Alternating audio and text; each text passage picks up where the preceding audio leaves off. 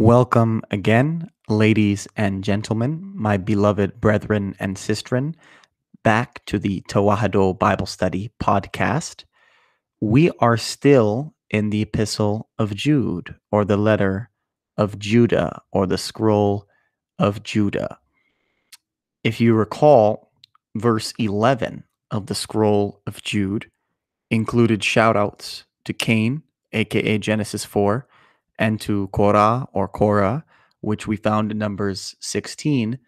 And now we have Balaam, whose most famous passage comes from the Lord rebuking him through the ass or through the donkey in Numbers 22. And so I re-examined Numbers chapters 22 to 24. And in fact, I encourage all of you to read that for homework. But when I kept digging into it, it seemed difficult to shorten it. And that's the issue with context, is you just have to keep giving the bigger context. So for homework, I'll tell you to read Numbers 22 to 24. And in chapter 22, you see Balaam negotiating with the Moabites. In chapter 23 and 24, you see him blessing Israel rather than cursing them after receiving payment from the Moabites. And he did this as close as he thought he was following God's will. God is also, as I said, he's rebuking him through the ass, and it's kind of not the clearest picture. So I think Deuteronomy 23 clears it up further. It's also important to note, 2 Peter mentions Balaam, and we've covered 2 Peter on this podcast before. Jude is what we're doing now, or Judah, and it also covers it. So what I understand from Jude is that Jude is criticizing the false teachers of that time in the first century and parabolizing Cain from Genesis, Korah from Numbers, and Balaam also from Numbers. And what it says Balaam's error is that he's for hire. He's a mercenary. He does things for the sake of money, for the sake of the spirit of money, which is Mammon. To give a kind of general overview, in the Gospel of Matthew, we see the Lord's attitude to the money changers when he overthrows their table. We don't see him behaving that way with many others. In Acts, which we can call another section of the Bible, we see Ananias and Sapphira smote or smitten. I don't know what the right word is. They're struck down by God alone for lying. And what are they lying about? They're lying about their property, about their money. From the Pauline corpus, we could look at something like Timothy, where we get that great English idiom that the love of money is not the root of all evil, but of many evils. So the love of money is the root of many evils. So here we are in the so-called non-Pauline corpus of Peter and of Jude, and Balaam is mentioned. And what is Balaam associated with? With the love of money. So go ahead and read Numbers chapter 22, 23, and 24. You'll see his blessings in 23 and 24, and you'll see his money negotiations in 22.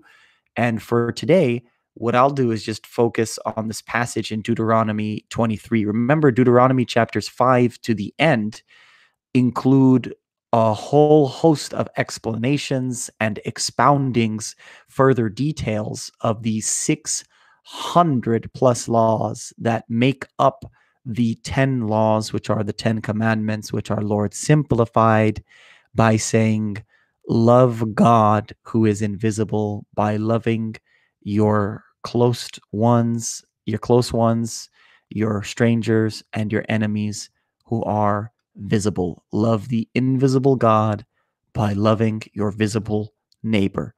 And that should be able to cover everything in Deuteronomy chapter 5 to the end. Anyway, in the context of these excruciating details, you have chapter 23 of Deuteronomy, which begins by telling you who is excluded from the assembly of the Lord. In verses 3 to 5, we get to hear about Balaam and the Moabites whom he negotiated with. Deuteronomy chapter 23, verses 3 to 5, Revised Standard Version. No Ammonite or Moabite shall enter the assembly of the Lord, even to the 10th generation. None belonging to them shall enter the assembly of the Lord forever, because they did not meet you with bread and with water on the way when you came forth out of Egypt, and because they hired against you Balaam, the son of Beor, from Pethor of Mesopotamia, to curse you. Nevertheless, the Lord your God would not hearken to Balaam, but the Lord your God turned the curse into a blessing for you, because the Lord your God loved you.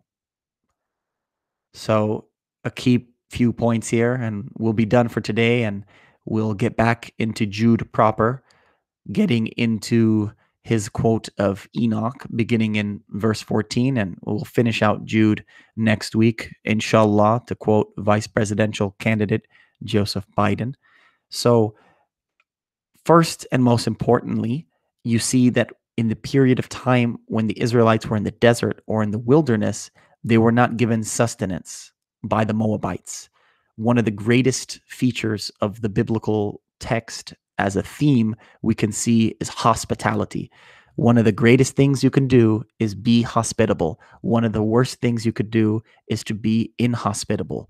So the Moabites and the Ammonites are inhospitable to Israel. They did not provide food and drink for sustenance while they're in the area of the desert or the wilderness, where you have to rely on the hospitability of strangers and neighbors. Otherwise, you may perish and be victim to the elements.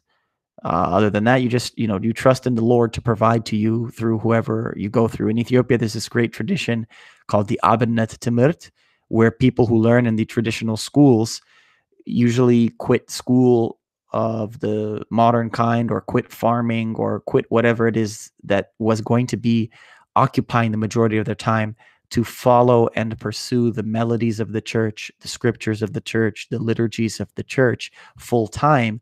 And what they do is they often beg by day, and they survive off the sustenance that they believe the Lord is providing through the neighbors and strangers all around them. And because of the deep ingrained Christianity, particularly in northern Ethiopia, for centuries, we've had many, many traditional schools preserved simply through the charity and the goodwill of the people who understood the biblical principle of hospitality. Finally, what we see is that the word hired is used here. So the Moabites are giving money to Balaam to do a task. Now, whether he fulfilled it or not, the Lord turns curses into blessings. And the greater reason or purpose that we see given here for all of that, because there's a purpose behind everything, there's an end goal to he who was seated in the heavens, is that God loves them. So it's important to remember God loves us. It's important to remember not to fall for Balaam's error. It's important to not let people hire us to do things we know to be against God's will. Glory to God for all things.